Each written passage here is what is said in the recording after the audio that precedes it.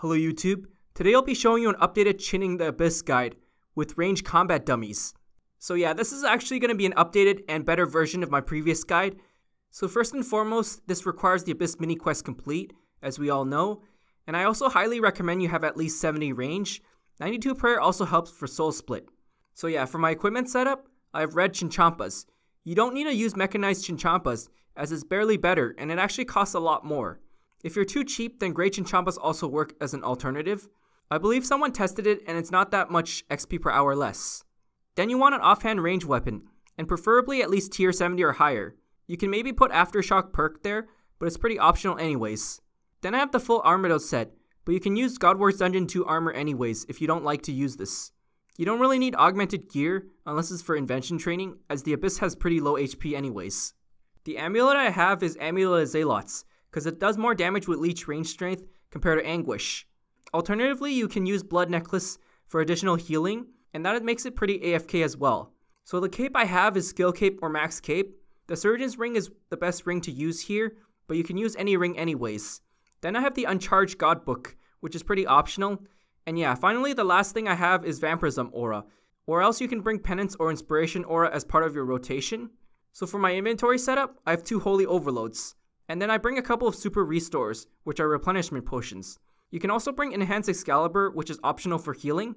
And then finally, I would suggest you bring as many ranged combat dummies as possible. So each combat dummy gives you a total of 12.4k range XP at level 99 range. And it also saves chinchompas, because you're constantly using abilities. Then I have Charming Imp, which is in my tool belt. For my prayers, I'm using Leech range strength, which does more damage than Anguish. Soul Split is optional, but if you have Vamp Aura, you don't really need it. Alright, so I'm just going to get into my action bar. The first ability I have is Corruption Shot, which you can either unlock it from raids or just buy the codex for around 17 mil. It really helps here because of the AoE spread across the enemies in the Abyss. Then I have Ricochet, which can attract enemies close by. And then finally, the rest of my basic abilities are Needle Strike, Sacrifice, Fragmentation Shot, Binding Shot, and Piercing Shot.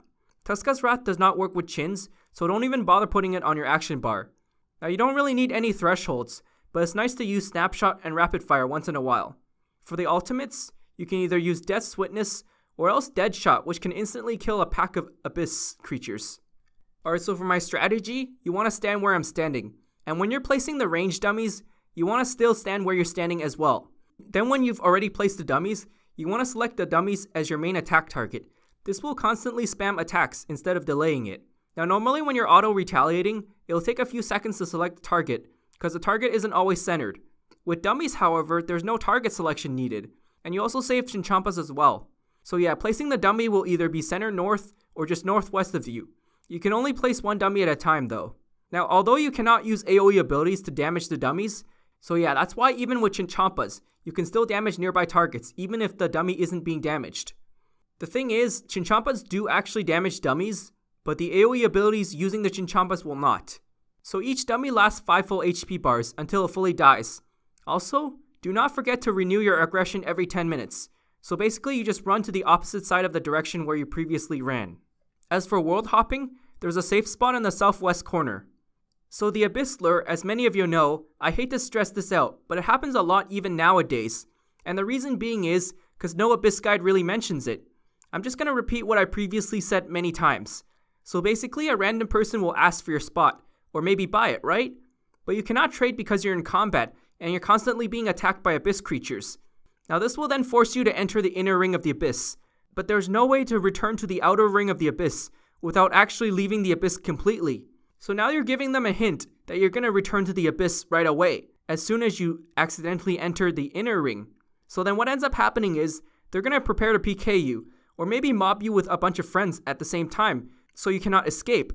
So in order to avoid this, if you're offered to leave the Abyss for money, or whatever reason, then kindly say no.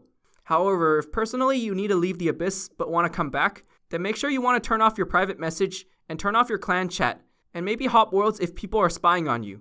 Alright, so overall, I only tested 54 minutes because I ran out of dummies. The recorder didn't record until 5 minutes into this test, and I used my aura as my timer. I got 936k range XP in the 54-minute test. So extrapolating this in a full hour, you get a little over 1 mil XP per hour with dummies. Now without combat dummies, however, you'd get 720k XP per hour.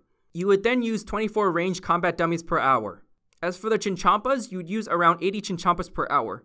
The east spot of the Abyss is actually lower XP per hour. So yeah, this is pretty much the best way to use ranged combat dummies. In comparison to Abyssal demons, it's actually on par with Abyssal demons, but slightly slower I think. It requires mechanized chinchompas however. Abyssal demons do profit pretty well actually. But then again, it's really hard to find a world compared to the Abyss. So yeah, thanks for watching and I hope it helps. If I missed anything, feel free to ask.